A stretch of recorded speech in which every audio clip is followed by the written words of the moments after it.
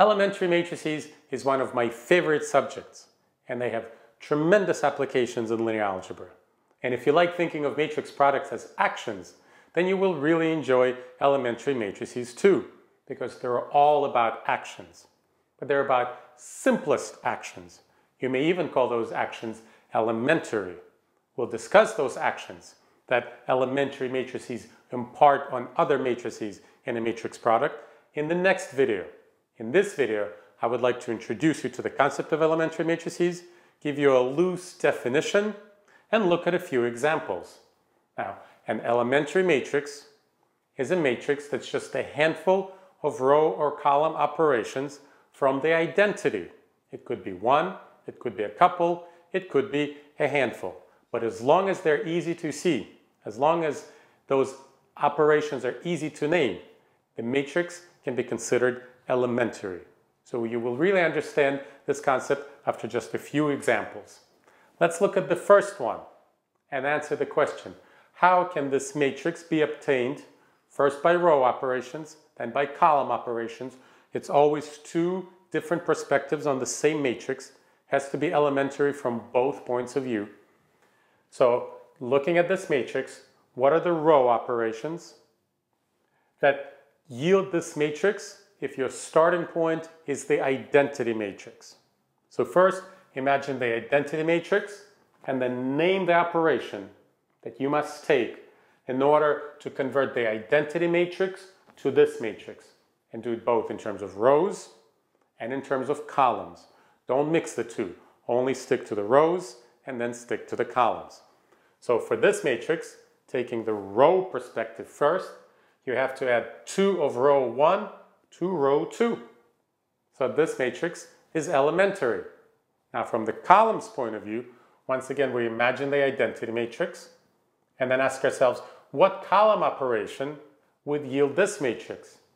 And the column operation is add 2 of column 2 to column 1.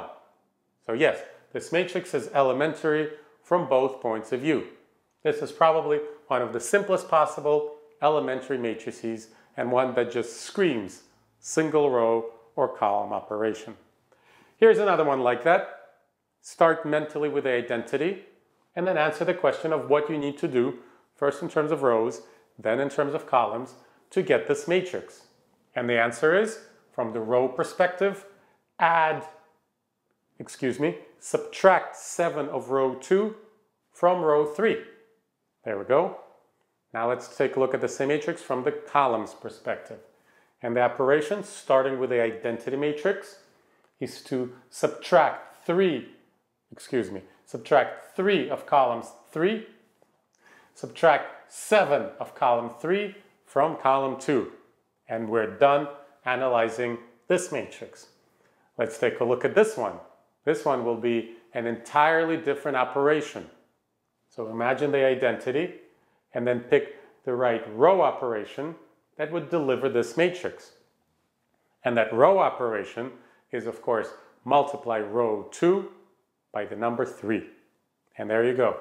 Perhaps this is even more elementary than this because the row operation is easier.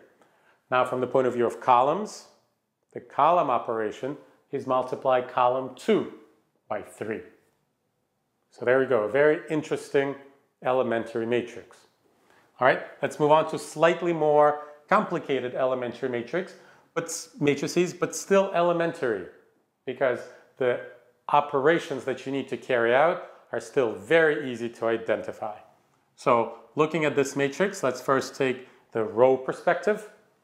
So you once again mentally start with the identity and name the operations that will yield this matrix.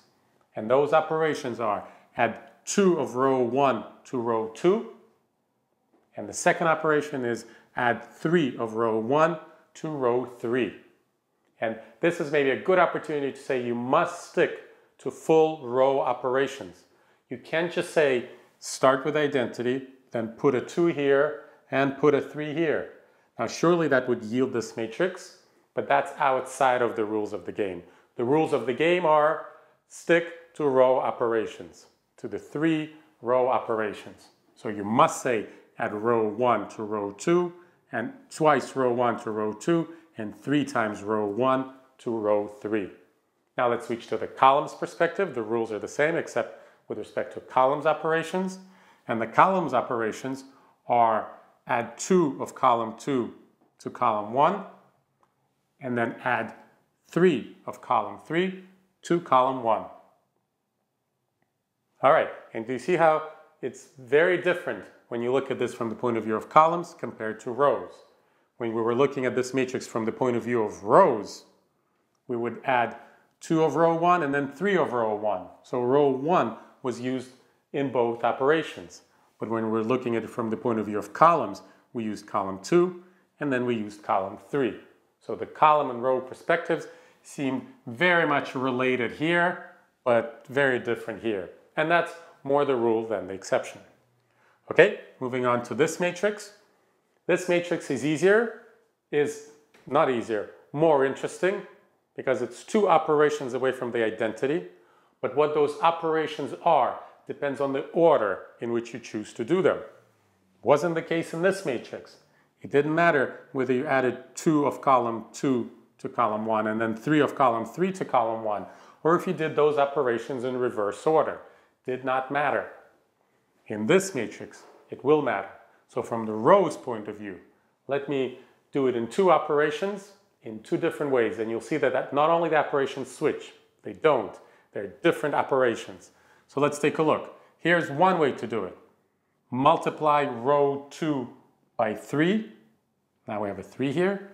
Add row 2 to row 3. Did you see that? So again, mentally start with the identity matrix. Now to get this 3, multiply row 2 by 3. Now we have a 3 sitting here. So all of these row operations are sitting on top of each other. They accumulate, they're the combined effect. So then the second operation, once we have a 3 here, is add row 2 to row 3. Now let's do it in the opposite order. Let's get this 3 first, and then worry about turning what was once a 1 into a 3. Then the operations are add 3 of row 2 to row 3, and then multiply row 2 by 3. So depending on the order, the operations are actually different. Let's take a look at this from the point of view of columns. And once again, there'll be a difference depending on whether you want to get this 3 first or this 3 first. So let's see. One way to do it is multiply column 2 by 3. Again, I skipped the step of visualizing the identity matrix, but that's what I'm doing. I visualize the identity matrix. So I have 1, 1, 1, and nothing else. So to get this 3, I'm multiplying column 2 by 3. That gives me this 3. And then I'm adding 3 of column 3 to column 2, and that delivers this 3. So 2 different orders. Okay, now let's do it in the other order. Lost track a little bit. So if we want to get this 3 first, you have to be a little careful, because if you say add 3 of column 3 to column 2, now you have a 3 sitting here. So when you convert this 1 into a 3 by multiplying the entire column by 3, this 3 will become a 9. And that's not what you want. So elementary matrices are beginning to take a little bit of ingenuity, which is exactly what we're looking for. We want our tasks to be interesting, and elementary matrices make for very interesting exercises. All right, so the right operation would be add 1 of column 3 to column 2. Now we have 1, 1. Right, we're planning for that multiplication by 3. And now multiply the entire column by 3, and you get the 2 3s. Fantastic. All right, the same point here. Let's take a look at this from the point of view of rows and then columns. And in this matrix, we have to be really careful. Here's how you accomplish this matrix, obtain this matrix from the identity by row operations. Step number 1, add row 2 to row 3. That puts the 1 here. Operation number 2, add row 1 to row 2. That puts a 1 here. And we're done. Now you could not have done it in the opposite order. That's the thing to be careful about. If you name those operations in the opposite order, you would get something altogether different. Let's see. Getting this one first, add row 1 to row 2. Very good, puts a 1 here. Then to get this one, you would say add row 2 to row 3. But remember, by that time, there's already a 1 sitting here, so that would put a 1 in this location. And you're not getting the matrix you were hoping to get. So the order is very important. So if you went this route, you would have to do an additional operation, which is subtracting row 1 from row 3 to get rid of this 1. You can do it that way, perfectly valid, not the easier of the two options, but you have to pay very close attention to the order of your operations. Let's take a look at this matrix from the column point of view. And again, the easy thing to do would be to add column 3 to column 2, but getting a 1 in here. Oh, I'm doing it the wrong way, right? So here's the right way to do it. Add, again, visualize the identity. Here's the right order. Add column 2 to column 1, that gives us this 1. And then add column 3 to column 2, and that gives us this 1.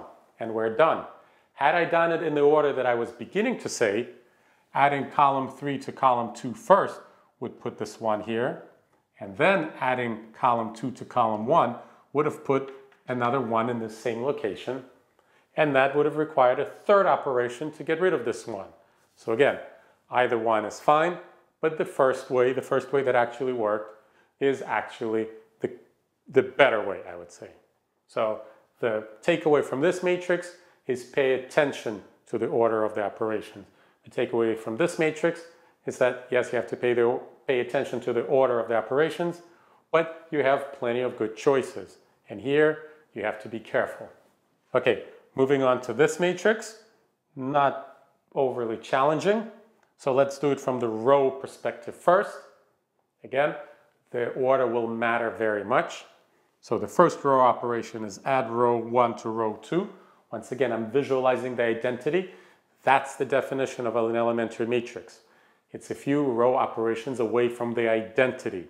So any discussion of an elementary matrix starts with the identity.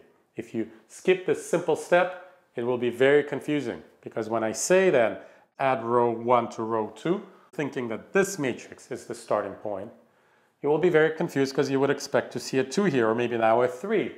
Right? That's not the game we're playing. The game we're playing is start with the identity and then perform row operations and then column operations on the identity to get this matrix. So starting with the identity to get this 1, add row 1 to row 2, and then multiply row 1 by 2 to get this 2.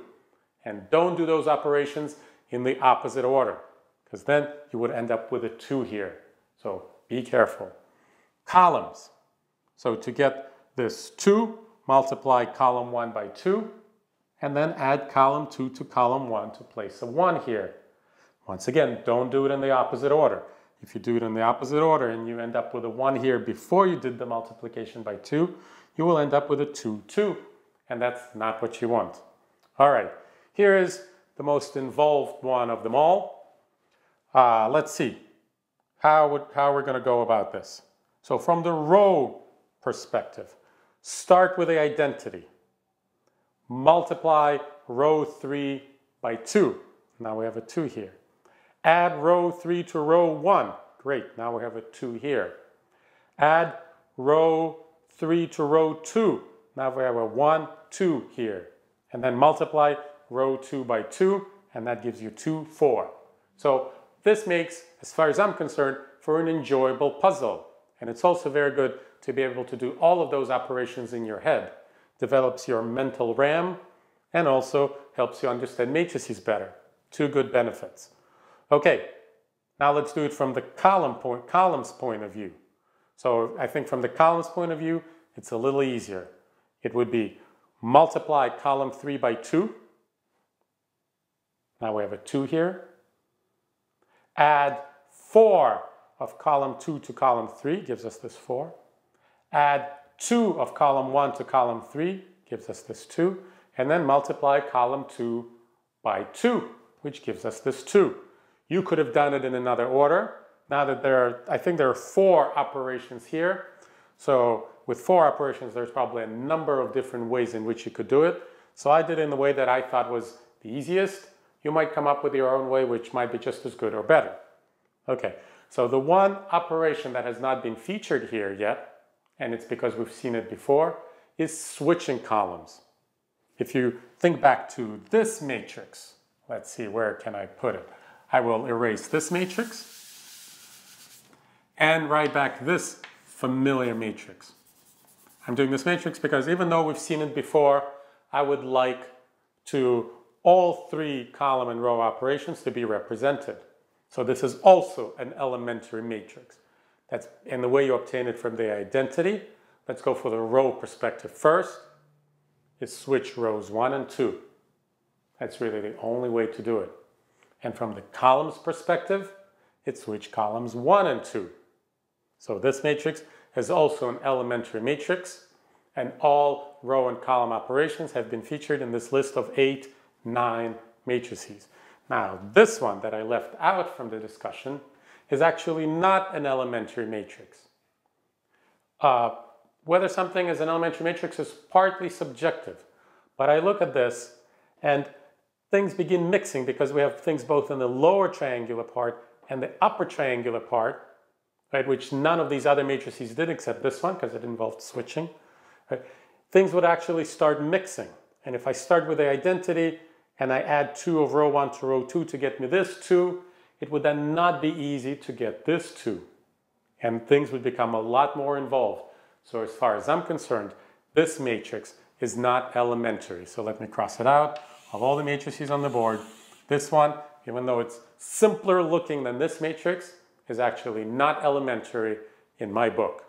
Now, that's my introduction to elementary matrices. Now let's discover what actions these elementary matrices impose on other matrices in a matrix product.